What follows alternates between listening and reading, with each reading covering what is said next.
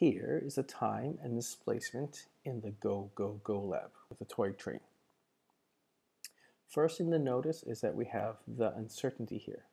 And the uncertainty, the decimal places, must agree with the data. Right now they do not. So I'm going to select these. I'm going to increase these to 1 decimal place.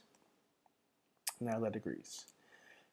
When I originally measured, we might have had an 18.2 centimeters, but this experiment has a fairly large realistic uncertainty, and it may be up to 2 centimeters due to the placement of our marker and how sharp it is.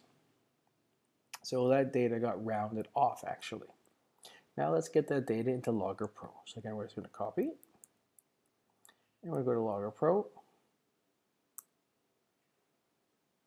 Oops, go to Logger Pro and go paste. Like always, we're going to get our labels here. This is time, the symbol is T, and the units are seconds. This is displacement, which you're going to find out is slightly different than distance. The symbol for displacement is not D, it is S, and our units are centimeters. For now, if you're confused with displacement, don't worry about that. Done. It looks like a pretty good straight line, so again, I'm going to click a straight line, and I can see that some dots are a bit above, and some are a bit below, but it's still pretty good. Let's see what the uncertainties actually tell us.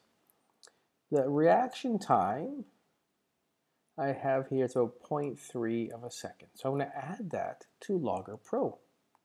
I'm going to double click on time, click over here on options, error bar calculations. I'm going to put here 0.3. And we can see that all of a sudden we have these error bars now. So these ones that were too small, well, the line goes through the error bar. This data maybe isn't so good. Now the displacement we said was 2 centimeters. So let's see how big those error bars for 2 centimeters are going to be. So again, error bar calculations, not 0.3, but this one for 2. Ooh, tiny little guys. So again, this piece of data actually doesn't fit. It fits a pattern, but there's probably some error there. The rest of these here are much better.